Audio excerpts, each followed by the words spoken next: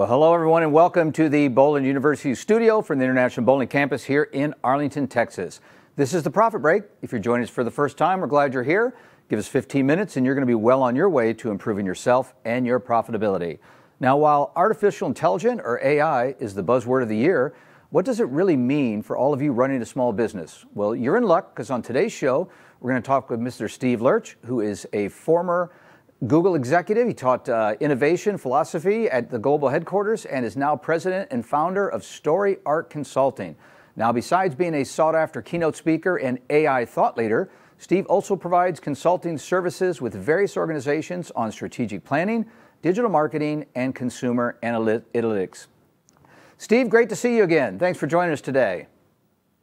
Thanks for having me. Always a pleasure. Awesome. Well, hey, you are quickly becoming a great friend and resource to the industry. So today we want to tap into your knowledge on AI and maybe dig a little specifically more into the marketing side. How do we use this tool to build our business? But before we do that, as a former Google executive, you folks were probably thinking about AI before it became mainstream, which now we think it's relatively a new topic, but the reality is, my guess is it's been around for quite some time. So can you share with us a little bit about maybe your previous work and how was Google thinking about, or even thinking about AI, some years ago?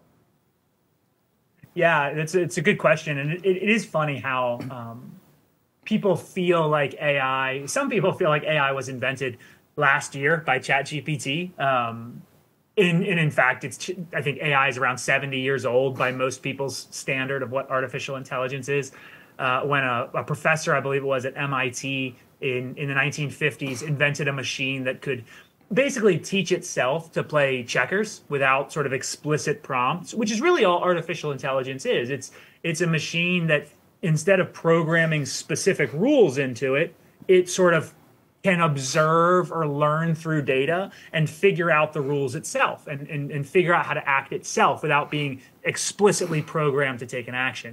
So yeah, AI's been around for decades, for lifetimes, for several generations. It's certainly become more mainstream as it's gotten better and more consumer facing through tools like ChatGPT. But yeah, it certainly was something at Google that we've used and been talking about for a long time. And really, that's true at most companies, even outside of the Silicon Valley and outside of tech. Probably a lot of companies are using AI and maybe not even realizing it or not calling it AI. Certainly at Google, we had things like, smart home, Google Assistant kind of stuff. Just like Siri, just like Cortana, just like Amazon Alexa, those are all forms of artificial intelligence. Just as when you're shopping online on Google Shopping, let's say, or for more people on Amazon, and you're getting those product recommendations, that's a form of artificial intelligence. And certainly in the marketing space, which is where I spent most of my time at Google when I wasn't teaching innovation, we used machine learning, which is a specific offshoot of artificial intelligence. We use that for everything, from how we figure out what websites to put ads on, to figuring out how much advertisers should pay for different impressions, for different clicks, for different experiences, optimizing ad campaigns, even designing ads.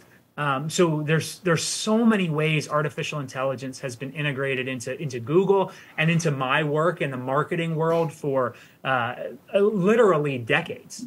So yeah, it's gotten better, it's gotten different, it's evolved, but it's not new, I guess, if you think of it that way. Good. Well, thank you. So while it may not be new, it's probably new from a practical standpoint to a lot of our folks joining us today. So let's drill down. I know you're very passionate about marketing. It's one of the things that enjoy having conversations with you about. So why is AI such a valuable tool specifically for those of us in the small business space for marketing? Yeah, I think at this point, marketing and marketing related functions, so digital websites, social media, PR, communications, advertising, I think all the stuff sort of in that realm, it might be what tools like ChatGPT do best, which is really saying a lot, because the truth is, I think tools like ChatGPT do a million things well. But when it comes to creating content, I think is one of the places where it's strongest. The ability to quickly and originally and creatively create social posts, blogs, articles for your website, emails, press releases, to be able to, that written content, to be able to produce it rapidly and at a high quality. And this might sound strange, but one of the reasons it's so good for marketing is creativity, which isn't something we inherently would assign as a trait to a computer or to a machine, but the ability to sort of think differently, to think outside the box, to think different from you, which can be really valuable to a marketer, especially maybe one who, let's say you own a bowling center, you run a bowling center, maybe advertising, maybe funny social posts, maybe creative ideas for video ads, whatever it is. Maybe that doesn't come naturally to you. Maybe that's not how you usually think of things or think of bowling. The ability to ask a tool like ChatGPT or Gemini or Copilot to try these things, to experiment with these things, to create things that are funny, that are weird. And you can literally tell it to do that, to create a social post and make it funny and make it weird and make it different. So I think it's so good at creating content, especially written content, but becoming better and better at visual content, images, videos. So yeah, I mean, I could go on, but it's just really good at creating content. It's really good at thinking outside the box. And I think that's huge in marketing. Yeah. Now, you threw out a couple names there that might be a little Greek or foreign to some of us there, but let's drill down and talk about a few tactics, maybe some specific tools. It seems like there is new stuff coming into the marketplace, I don't know, every day, every week about popping up about AI products. If we were going to start on things like content creation, social media, are there some basic blocking and tackling that you would recommend for the average small business operator that's charged with marketing? Yeah, the truth is about AI is it can be overwhelming for a number of reasons. One, because deep down, the technology is the most complicated thing humans has ever come up with. That shouldn't be intimidating to us because we don't need to understand any of that to use it and take advantage of it. But it can also be intimidating because there are so many tools, resources, companies who are telling you, hey, I've got the right AI solution for X, for fill in the blank. And there's 100 different solutions for whatever that X might be. I think for most people, for most beginners, it makes sense to start and to primarily use one of the bigger, broader, more simple, generative AI tools. And what a generative AI tool is quite simply that. It's an AI tool that can generate new ideas and new content. So it's not just pulling from links or pulling quotes from places. It's actually creating thought. And certainly the most known of those tools is ChatGPT. Gemini is Google's version. Copilot is from Microsoft. There's others. But for most people, and I'll tell you the truth, I mostly use Gemini as a person who worked at Google for a long time. But for most people, ChatGPT is a great place to start. You can use it for free. There's a paid version that's a little more advanced. But diving into a free tool like ChatGPT and just asking it some basic questions, and some of the stuff I already mentioned about creating content is a really great and simple place to start. And with these tools, you can give it as much or little information as you want. You could say, hey, write me 10 social posts for my bowling center, and it'll do that. Or you could say, my bowling center is named X. This is the address. These are the types of discounts we have. We think we have really good hamburgers. We have an arcade. We want to attract more teenagers. Our area we're located in is very urban. You can give it and then say, knowing all that, write me 10 social posts. Obviously, you'll get different results from those two questions, probably a little better for the second one. And again, customize it even further, saying, I want these social posts to be silly. I want these social posts to appeal to 20-year-olds. I want these social posts to appeal to women. I want these social posts to highlight some of the discounts I offer on my website. So I think starting with some basic questions like that, like social posts, as well as written content. I think one thing that from all the bowling center owners I've talked to so far, one place I think that maybe we need a little help is on our websites and maybe creating a little more content for our websites, more articles, more blogs, more stories about bowling. Having ChatGPT write some content for your website. Ask it to write a funny story about the history of bowling. Ask it to write the rules of bowling in a very simple and engaging way. I think the ability to do those types of things, and you'll be amazed when you start asking it to do those things, and it does it in seconds, not minutes, not hours, not days. You'll be really blown away. But there's some basic stuff like that I think you can start with that'll go a long way for most bowling centers. And it sounds like, what I hear you saying is that not only are you able to have this content produced at a fraction of the time?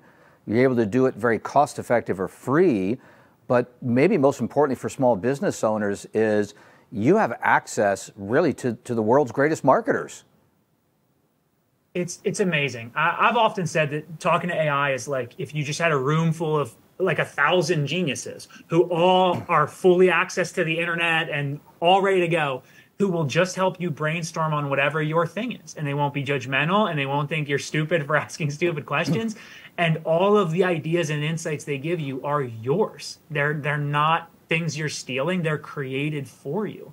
It really is hard to understand how cool this stuff can be until you start playing around with it. And the one thing I'll add to that too is I think a lot of people think of AI as a tool to create content, and it is, and it's so good at it. But it's also a great tool for making your content better. So you could take your social post, you could take the article you wrote, the email you wrote, the press release you wrote, put it into ChatGPT, just copy and paste and say, hey, ChatGPT, make this more concise. Hey, make this more professional, make this funnier, make this more SEO friendly. Fix the grammar, make it APA grammar style. Like you can not only have it create new stuff, but if you want to start with your own ideas, you can ask generative AI to polish, to improve, to simplify, to add humor, whatever you want to do. So it can start from scratch, or it can just be your sort of little buddy to help make your stuff better.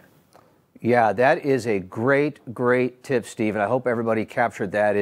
This is not only a tool to help small business operators like everyone tuning in today to start fresh, generate new content. It can also take what you've already worked with and refine it and make it better. It's almost like having a tutor or an expert go over. Yeah. It's amazing.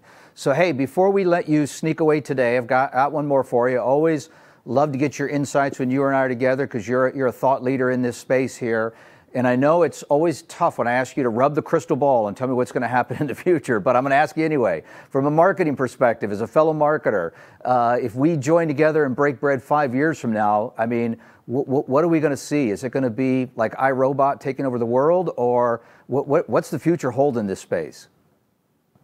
It's so crazy that the answer to that question you just said about iRobot taking over the world is maybe. It's so crazy just how little we know about where this technology will take us.